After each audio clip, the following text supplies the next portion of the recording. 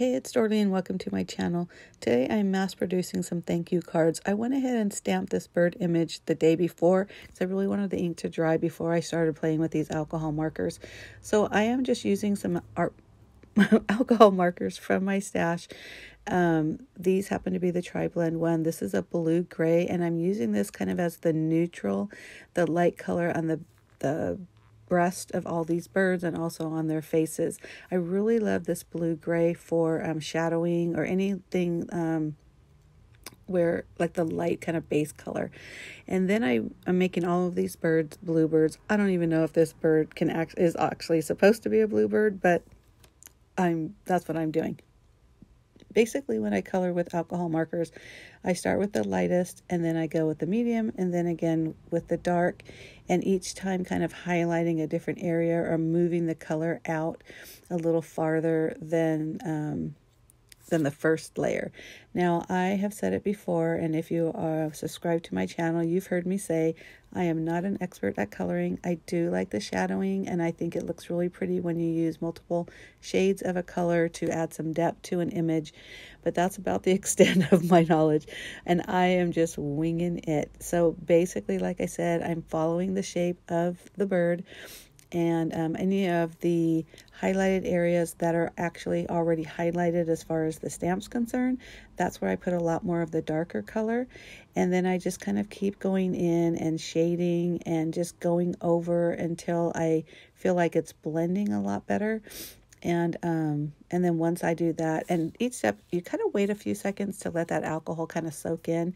And then when I'm all done, I get that very lightest color, which in this case is that blue gray, and then just color around the entire image to make sure that all of it is blending in. And I just love the way these birds look. They are so cute. I love this bird stamp.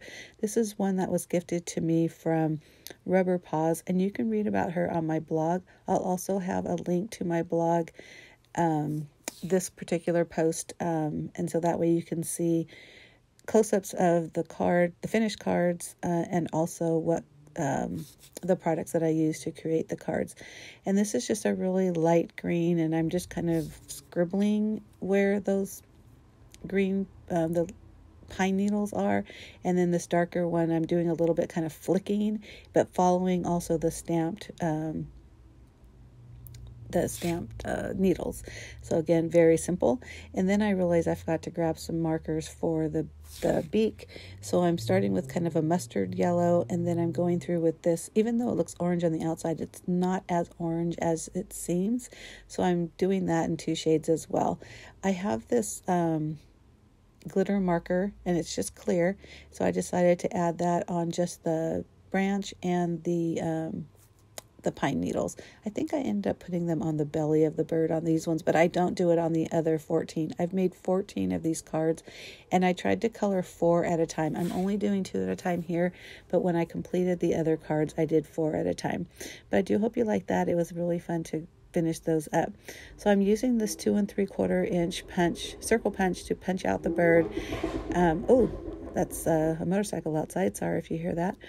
Earlier I had chickens, so one of those you'll be able to hear. So I just use this punch. I always punch from the backside so you can make sure that you're punching where you want it to go.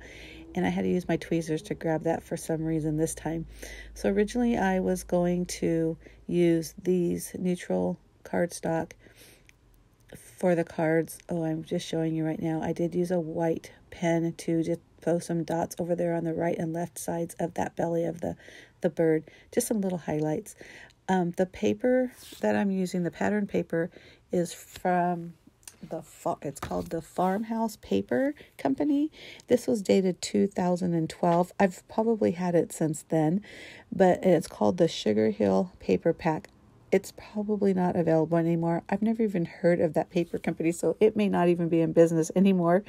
But I wanted to do kind of like I use the word country kind of loosely, but I guess farmhouse is the best way to really describe it. Kind of look, because it just toned it down a little bit. But then I realized there really was a huge clash between the white of the circle and that kind of country, more of a neutral kind of color of the paper pads.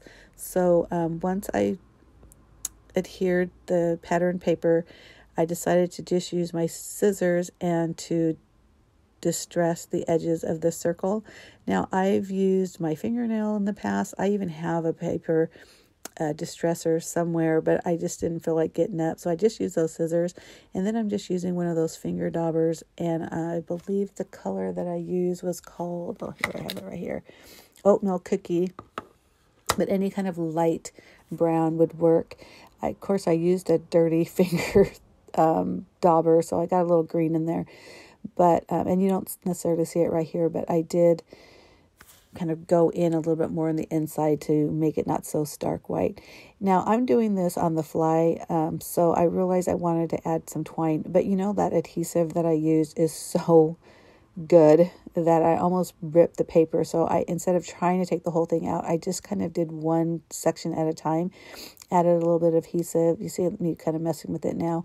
I forgot to mention that I did stamp the thank you note directly onto the pattern paper instead of on like a different piece of paper, but that worked out well. I did have to put a little bit more adhesive on those bottom two corners because it kept coming up a little bit, but that was no problem.